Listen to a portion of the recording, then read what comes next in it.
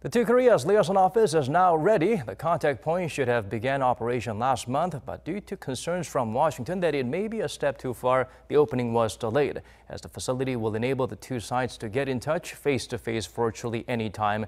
It's looked to play a big role in stabilizing inter-Korean relations and boosting exchanges. Hee-jun tells us more.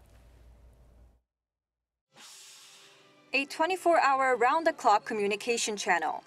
For the first time in the two Koreas' history, a full-time liaison office has been launched to enhance inter-Korean exchanges.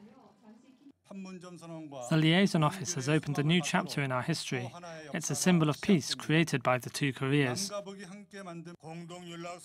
It was achieved by the two Koreas' efforts. We must continue to implement the Panmunjom Declaration, the goal of the people. The facility will be supervised by the Vice Minister of South Korea's Unification Ministry, Chun Hae-sung, and his North Korean counterpart, Chun Jong-soo. Around 20 officers from each side will reside at the office, working 9 to 5 shifts during the week, as well as overnight shifts and weekend duty. A regular meeting will be held at least once a week to discuss urgent issues relevant to the two Koreas, including joint economic projects.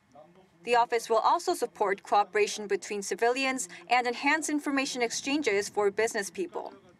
But more importantly, it can send messages directly to South Korean President Moon Jae-in and North Korean leader Kim Jong-un.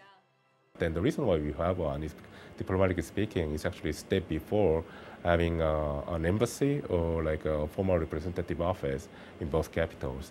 So in that sense, it signifies permanence of the relations, improved relations between the two Koreas. So it's very symbolic in nature, but at the same time, it shows that politically, both countries will have to take into account the inter-Korean relations when it comes to formulating their external policies from now on. And according to the Unification Ministry, depending on the level of improvement in relations, South and North Korea could consider setting up offices in each other's capitals.